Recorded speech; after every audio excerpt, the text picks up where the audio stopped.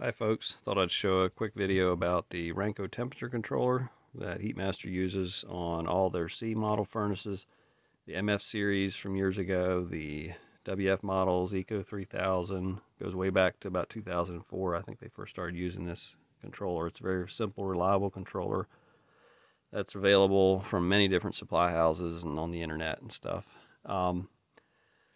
So basically all the furnaces are that use this controller are going to have an on-off switch, probably a light switch if it has a light. Some did, some didn't. And then the controller is mounted here on this flat panel. Panel's held in there with these 4 screws. On the back side, what you're seeing is just the front face of it there. It's a lot bigger than that. Here on the back side, it's behind this insulation. I'm going to show you the actual controller inside here in the shop. You can actually see how what it actually is. But there, what I want to show you back here is where the temperature probe goes into the tank. It's a brass fitting, and the probe is inserted into a hollow space there in the fitting, held in with black silicone. So if you ever replace this controller, you just pull on the probe and it'll pop out of the silicone. It's not actually, you don't have to thread the fitting out of the tank. You don't need to drain the tank. So let me go inside here and in the shop, and you can actually see what's behind here. So this is the same controller, just mounted on a piece of OSB here. You can see the temperature probe there I was talking about that was inserted into that fitting. That just pokes in there, and that's where it's actually measuring the temperature. If I would hold this with my fingers, eventually you'd see the temperature start to rise as the warmth from my hand goes through the probe there, but it'd probably take a bit. There it goes up a bit. So this is you can see the temperature rising. So this is the actual controller. If you press any of these buttons, it backlights. So if you're just going out to check your water temperature, I would bump one of those and see your temperature climb. The way to set the settings, if you want to change them, you press set one time. There's a Fahrenheit Celsius option. I'm toggling between there with the up or down arrow. I'll leave that on F. Second set, that's the temperature the stove runs up to and shuts off. Typically we would run that at either 170 to 180, somewhere in that range. Typically really cold weather we'll run it hotter.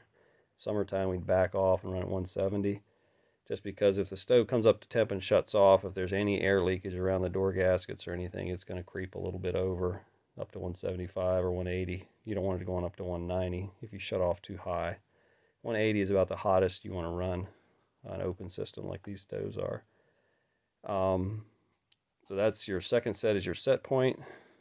Sorry, it toggles back every 30 seconds to the water temperature. So it's Fahrenheit, your cutoff temperature. I would not run that lower than 160. It'll start getting some condensation in the stove. It'll sweat. And set again, it says 10, and you can adjust that up or down with the arrows. I usually run that on 10 in the wintertime. Summertime, if you're just running it for hot water, sometimes you have to back it off to like 2 or 3 degrees to make it run a short cycle to help keep the fire lit, but it's not as efficient running that way. Set again, there's an H1 and C1 option on this controller. H1 would be if it's run as a heating system, so that's what we're doing with the outdoor furnaces. In C1 would be like if you were using this control to operate like a walk-in freezer or some other application that doesn't apply. And the temperature, that 10-degree differential, instead of dropping and heating back up, it waits for the temperature to rise and cool down. So just make sure you leave that on H1 so it cycles properly. And then the newer Ranco controllers in the last few years have an option on here for a compressor delay, and it's just set at 0. Just leave that at 0. It doesn't apply to what we're doing. And then set again, you're back to water temperature. So it's Fahrenheit Celsius, your shut-off temp, differential, how many degrees it drops till the fan kicks on, H1 for heat, compressor delay at 0, you're back to water temperature. So that's that. So what you're seeing there behind that metal cover plate is just this much of it. This whole other panel, this little box is behind there. I've got it wired up here to an extension cord and powered over here to a fan. So inside, what you'll see is the temperature probe coming out the top. Obviously there's the brains, the circuit board. The power to the controller here is these 2 white wires that I just have this little white cord hooked up. 120 volts in and neutral there on the other side, and you can also run this on 220 if that was what you were doing. In this case we're not. And then the power to the fan goes through the switch or the relay here at the bottom, through the normally open. It goes in the C. It's hard to see there. There you can see C, and then there's an NC.